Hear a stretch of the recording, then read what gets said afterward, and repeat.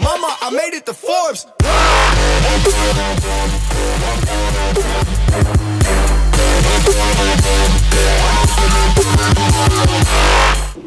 Happy Day of Pink, Cougars. It's Tuesday, November 1st. It's a day 2. I'm Cole. And I'm Zol. And here are your morning announcements. Coffee House will be on November 9th, so start preparing if you'd like to perform. The CIMC and CSMC math contest will take place the morning of November 23rd. It'll cost $10. Mr. Whitlock will be taking registrations between 9 and 9:10 every day from today, the 1st, to Friday the 4th. There will be an interest meeting for the Jewish Culture Club today in room 213 at lunch. This Friday, November 4th, there will be a visit from St. George University of London. This UK school will be here to talk about their direct entry medicine program after school from 3:15 to 3:45. Interested students, please see Miss Knack to sign up. That's it from us today, CB. Here's your sports desk.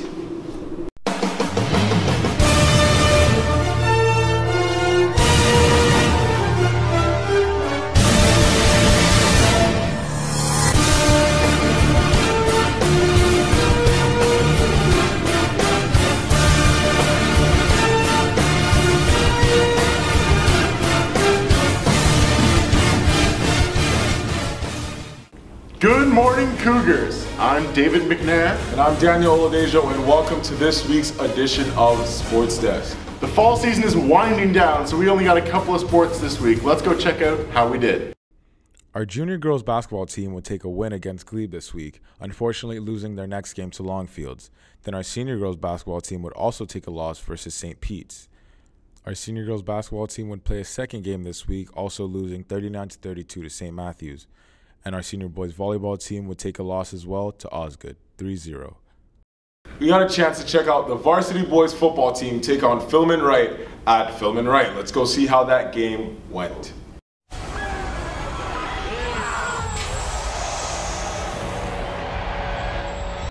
Tier 2 football action would see our Cougars battle against the Philemon Wright Falcons in a war for first place. Unfortunately for our boys, the Falcons would come out hot today despite the weather, taking advantage of a sluggish Cougar defense and quickly putting up points on the board and tacking on the 2-point conversion. On the ensuing drive, the Cougars would look to respond, but would only be able to secure 3 points with this field goal from Cole Crossett. Our boys would attempt to turn the tide with this defensive stop that sees Cole Crossett snuff out all hopes and dreams of the first down with that hit. Defense would quickly turn into offense when QB Daniel Oladejo and the offense would look to go on a drive with runs such as this one, but sadly could not get it in the end zone, 18-3 at the end of the half. The Falcons would not let up and would continue to run at will on the Cougars, who just could not seem to stop the running attack of the Falcons today. The Cougars offense was down but not out and looked to put on some points with runs like this one from Rudy and Kem, raining in the fourth quarter. But tonight was just not our night. Our boys would take their first loss of the season. Falcons 34, Cougars 3. Tough loss, boys, but you'll get them in the playoffs. Now let's bump on over to our next set, the senior boys volleyball team taking on Holy Trinity. Let's go see how that went. This week in Tier 1 volleyball action, our Colonel By Cougars look to take on the Holy Trinity Falcons in a close game. Right into the first set we go. Would come out strong with plays such as this one where Cass Clement spikes that ball. He was 5 for 16 on kills for the day. Mapendo de Carvalho would look to get in on that action with another beautiful spike here.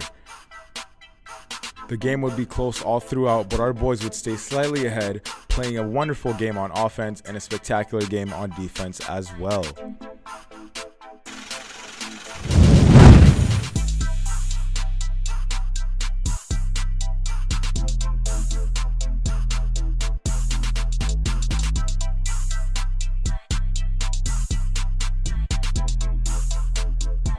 After some back and forth throughout the game, our boys would ultimately come out on top, taking their first win 3-2 over the Holy Trinity Falcons.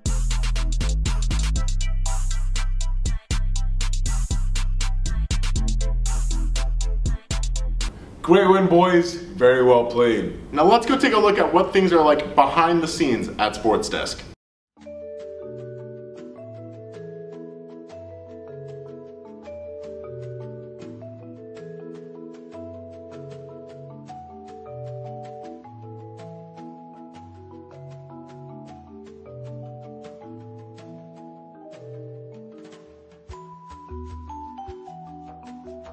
Yeah, let's get this work. Hey, let's get these, let's get these. I need more stuff, I need more stuff. Yeah, let's get it. Look at this rice in your mouth, boy. Let's get it big. What are you guys doing, man? You guys know there's a better time and place for this, right? Come on, guys. Wednesday at lunch, workout club. Exactly, man. And bring the proper footwear and apparel next time, not this stuff, man. Come on. Hey. Nah, we could, bro. Yo, hit me up. Hey, come on, push. Push, you can do it. Come on, boy. You can do it.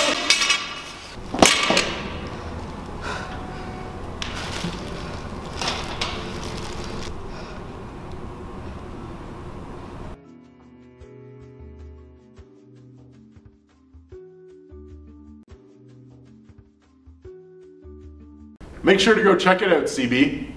Now let's head over to Zol, where he will show us the top 10 plays of this month.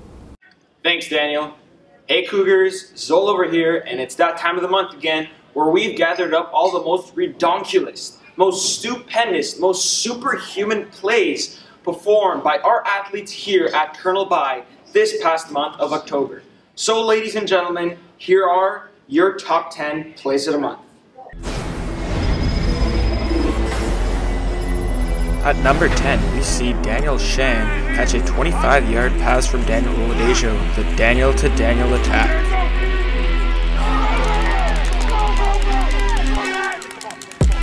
Number 9 sees Mapendo from the senior boys volleyball team with this nice spike.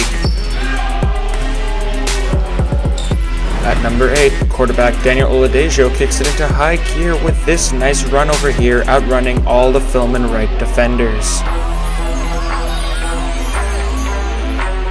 Number 7 with Cass Clement and this nice spike.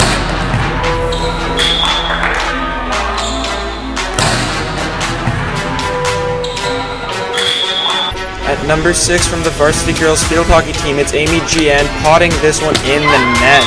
What a goal. At number 5, we go back to football with Cole Crossett laying in this hit.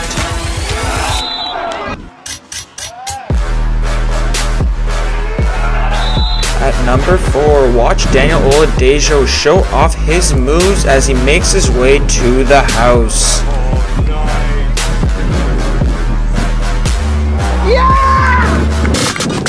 At number 3, we move on to senior boys soccer and Simon Goder with this header. Number 2 with Omar Rodwan Mosin showing off his nice backhand. And finally, number 1, Megan Young would score the lone goal in the final as the varsity girls field hockey team would win their championship. Congratulations, girls, on a great season.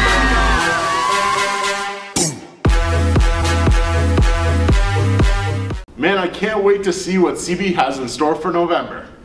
Well, that's it from us up here at the desk, CB. Until next time, Sports Desk out.